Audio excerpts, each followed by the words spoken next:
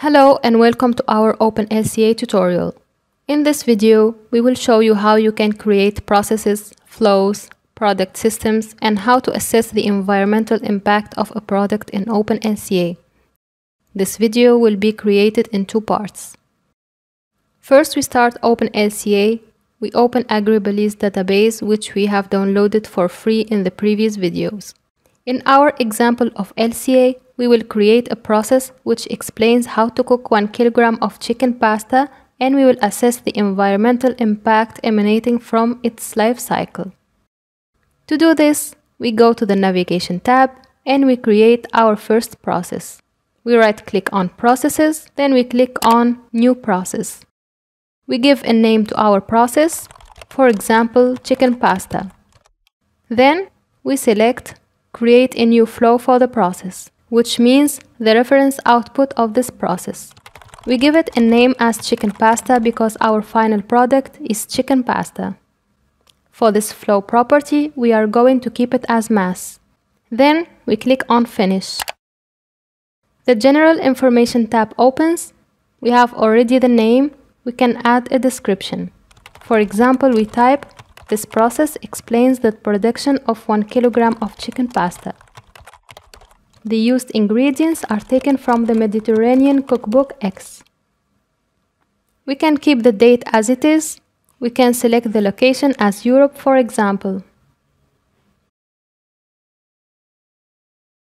You can add in technology by choice. And in this case, we will not use a data quality system.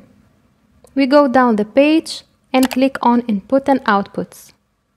In the Inputs section, I will add our inputs, which are the needed ingredients to cook the pasta.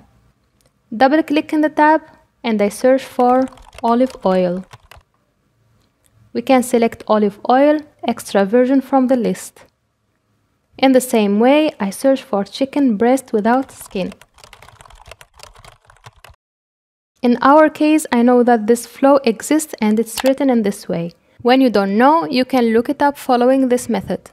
We use the search bar on the top right corner of the screen and type tomato and select Search in Flows.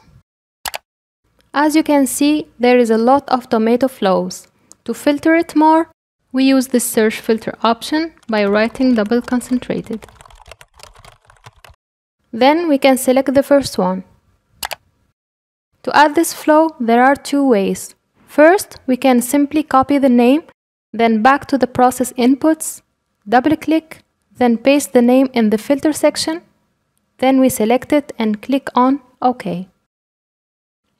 Or we follow the category of the flow, which shows the pathway of its placement under these categories. We track the flow by going to Processes on the left, then click on Agricultural, then Food, Distribution, Fruits, Vegetables, Legumes and Nuts, Vegetables, Vegetables cooked, and then we select our flow.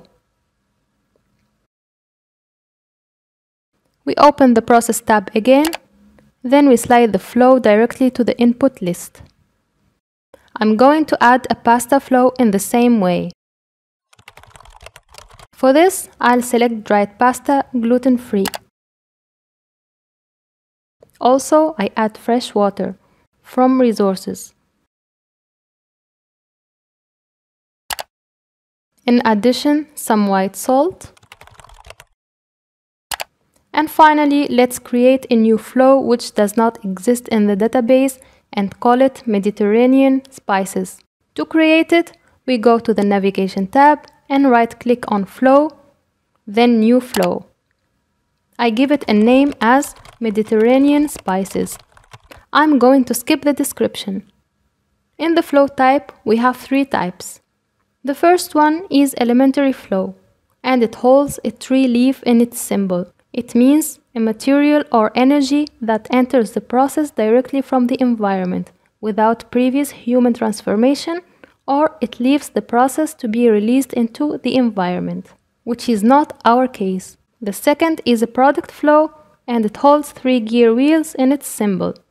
It means a good, a service, a processed material, and this is the case of the herbs which we buy from the store. And the last one is a waste flow with a broomstick symbol. It means a substance or an object which the holder intends to dispose it of.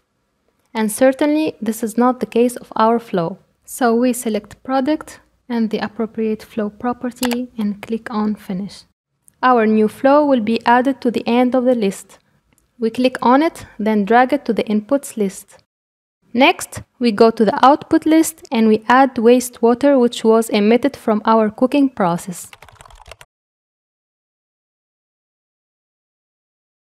Now we will add the amounts and the units of the flow. 10 grams of oil, 400 grams of chicken, 50 grams of tomato, 300 grams of pasta, 2 grams of salt, and 10 grams of spices.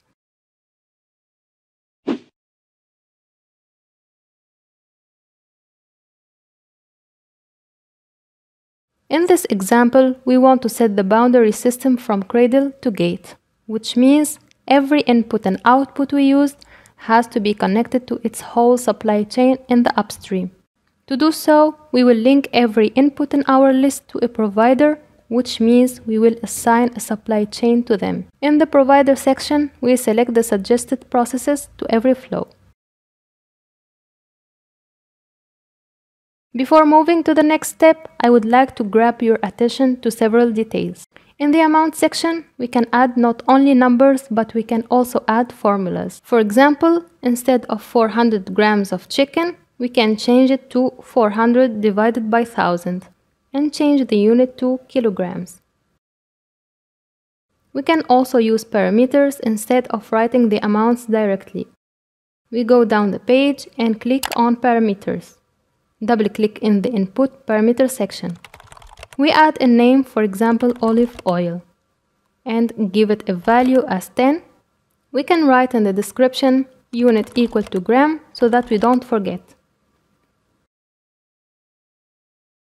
We go back to the input-outputs tab. We delete the value of olive oil in the amount, then type olive oil.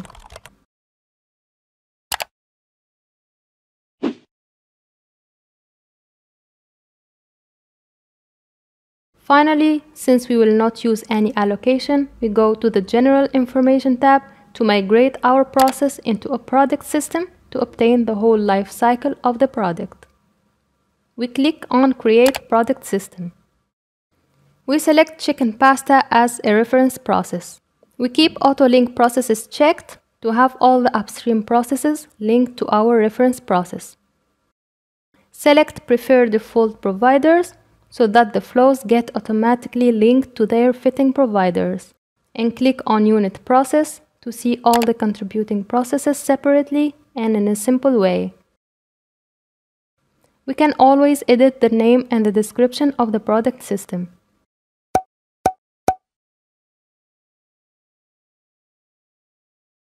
We go down the page and we click on Model Graph. In this step, we can always build the supply chain in case we miss it in the beginning. We right-click on the chicken pasta process, we select Build Supply Chain, then Complete, then Prefer Default Providers.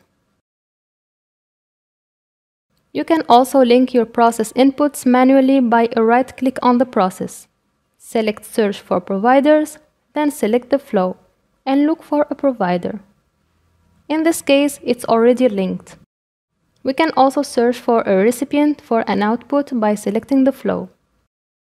When a process shows a positive sign, it means it still has linked processes to it, and by clicking on it, we can see the upstream stage and the whole boundary system. To have an idea about the number of the upstream processes and how many links exist, we can click down the page on Statistics. To go in deep details about what we have been talking, you can always check our manual, which will be attached in the comments section. After creating the product system, the next step is to assess the environmental impact emanating from these processes. To do so, we have to go to the General Information tab, then click on Calculate. But before that, we need to import impact assessment methods into our database, and we should do this with every imported new database. We will continue the next steps in the next video.